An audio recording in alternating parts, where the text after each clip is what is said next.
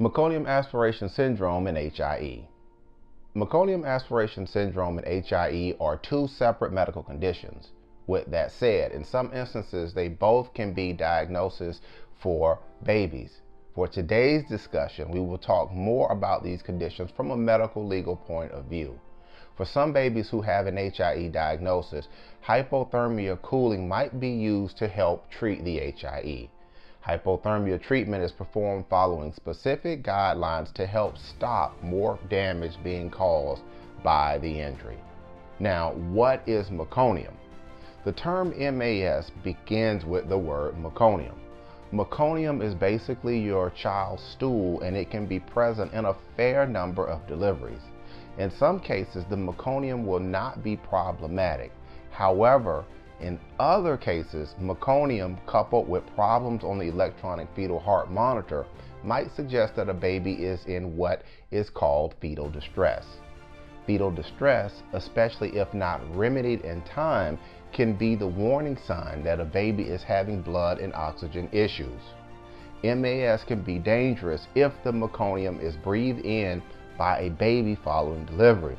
Meconium can be a sticky substance, and if it travels below the vocal cords and into the lungs, it can lead to breathing and oxygen problems for the baby. This is because it can cause swelling and inflammation in the lungs. The condition can also lead to infections and, in some instances, death if it is severe enough. Meconium Aspiration Syndrome and HIE. HIE, or hypoxic ischemic encephalopathy, is a medical condition which includes a reduction in blood and oxygen, which can lead to a brain injury.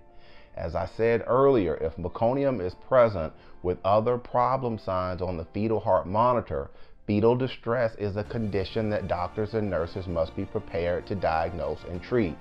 Treatment options can include turning mom, giving her oxygen, providing a bolus, and in some cases where warranted, an emergency C-section. A baby can suffer disastrous consequences if the fetal distress is essentially missed and goes on past the baby's fetal reserves. As literature can suggest, HIE and MAS are medical conditions that can happen together. Accurately diagnosing and treating these conditions is the best way to give a baby a chance at the best outcome possible. If your baby has been diagnosed with HIE or even a subsequent CP diagnosis because of HIE and/or MAS, and you have questions, you can reach me at the telephone number that is down below. Now, remember, I practice law here in the state of Maryland, and if you contact me, because this video is on the internet and you are not in Maryland, please understand that I would have to use co-counsel, in other words, local counsel, and essentially what that means is an attorney in your state, and that's something that we will help with if this is something that we think that we can assist you with. Again, I'm Marcus Boston, and I'm one of the childbirth injury and medical malpractice attorneys practicing law here in the state of Maryland at Boston Law Group LLC, and I'll talk with you next time. Take care and have a great day.